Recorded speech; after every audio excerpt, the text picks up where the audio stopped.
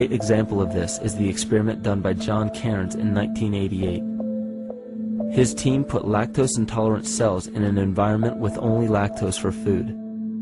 Under a law of nature, every one of these lactose-intolerant cells would have died. But surprisingly, they all survived.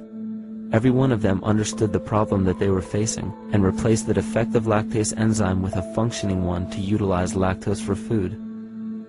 If a cell has the ability to decide how and when to evolve because it's facing extinction, then anything can.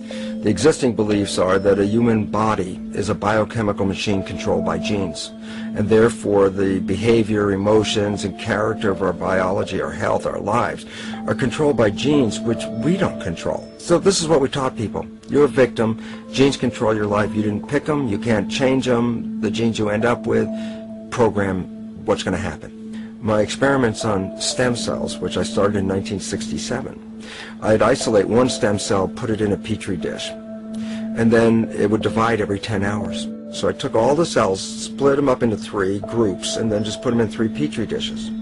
And then I changed the growth medium, the constituents of the environment, in each of the 3 dishes.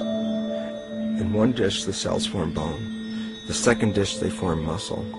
In a third dish, they form fat cells. What controlled the fate of a cell? And the first thing you have to say is, well, wait, they were all genetically identical when they were put in a dish. So obviously the genes didn't control it because they all had the same genes. What was different was the environment. And all of a sudden in my career it said, oh my gosh, here I am teaching genes control life, and the cells are telling me genes respond to life. And since you can control the response, you can control your life. It's how you read the environment, how your mind perceives the environment. And if you understand this, then you could lead yourself to the most